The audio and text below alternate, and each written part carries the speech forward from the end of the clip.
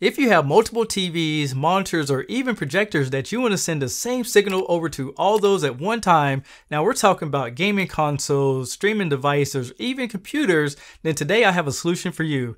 These are some Orei HDMI splitters.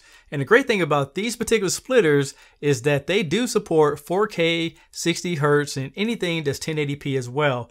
So in this video, we're going to get them out of the box and I'm going to show you guys how they work. So sit back and relax. Let's get started. The first one we're going to take a look at is for two displays. This is the UHD 102. As you can see here, it comes with your AC power supply and the adapter. It also comes with a user's manual and the switcher box. On the front, we have different indicators. You can see there's a power indicator. There's also one to show you if it's an input connected and two outputs. Now there's a switch right here, and I'll tell you guys about that a little bit later. On the side, there's different vents to let heat out just in case it gets a little warm. And on the back, you're going to find your HDMI output, your HDMI input, and your DC 5V input for power. If you have 3 or 4 displays, then this is the UHD 104. It comes with the user's manual, a warranty card, the power supply, and you get the splitter. So here's the front of the 104. You can see it has one input indicator, 4 output indicators. This one also has a service port for doing firmware updates. And here's the back view of it that shows you the different HDMI outputs and inputs, as well as the DC 5V input. So if you have up to 8 displays, this is the UHD 108. Now this one comes with the user's manual, a registration card, a larger power supply with the AC adapter, and you have the splitter. And here's the front of the 108. You can see there's a power indicator, as well as an input indicator. You have your 8 output indicators and a service port. Here's a look at the side view. And here's a look at the back view with the 1 input, the 8 outputs, as well as your power 12V DC input. Now, if you have up to 16 monitors, this is the big boy right here. This is the UHD 1016. It comes with your user manual, extended warranty, and also the power supply, which is a lot larger, and we have the splitter itself. So here's the front of the UHD 1016, and you can see it has a switch for your power supply with an indicator right here.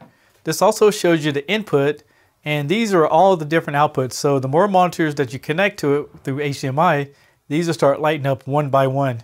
And taking a look at the side of it, you can see there's some screw holes, so you can use this in a rack mount situation. And on the other side, you'll find a service port as well as a programmable EDID switcher. And here's a closer look at the back of it, so you can see all 16 of those outputs to go over to all your different displays. When it comes to the EDID switch, this is when you have mismatched frequencies on different devices. For example, if you have a 1080p monitor and a 4K, you're going to switch this over to standard, and that'll actually change everything to 1080p. But if you have all 4K monitors, you switch this over and then everything will be the same. So that's really what that switch is for. A common thing with all 4 switchers is that they all support HDMI 2.0, HDCP 2.2, 600 MHz with 18 gigabits per second transfer rate, plus you can use a 1080 signal and go all the way up to 4K 60 Hz. And with the audio pass-through, you can use 7.1 channels, Dolby TrueHD, DTS-HD, just to name a few.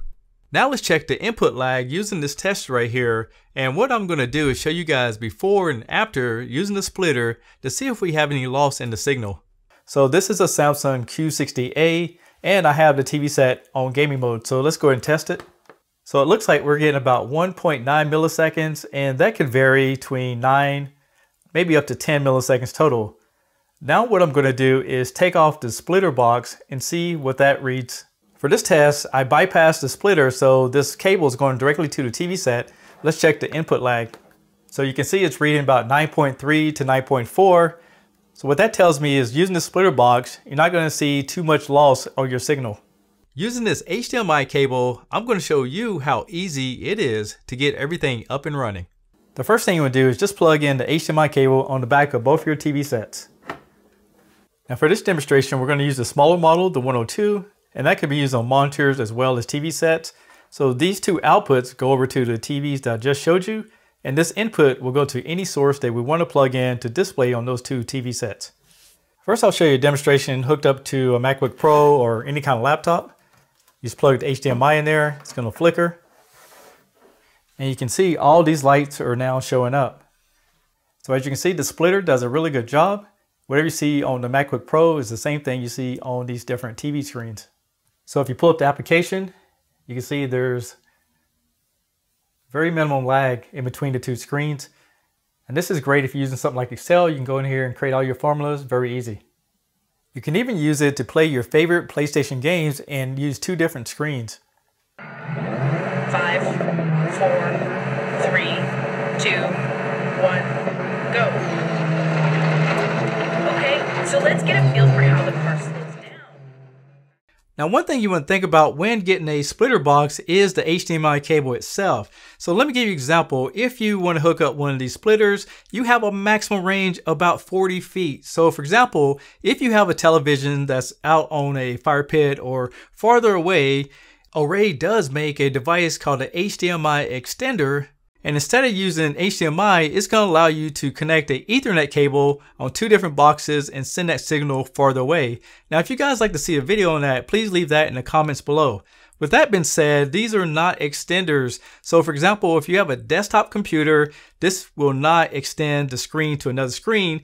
What it will do is take that desktop and split it to multiple devices like I showed you guys on the video. So if you like this video, go and give it a thumbs up, subscribe to the channel, and you have yourself a great day. For more solutions like this, be sure to check out Orei.com where you'll find the latest switchers, converters, and accessories.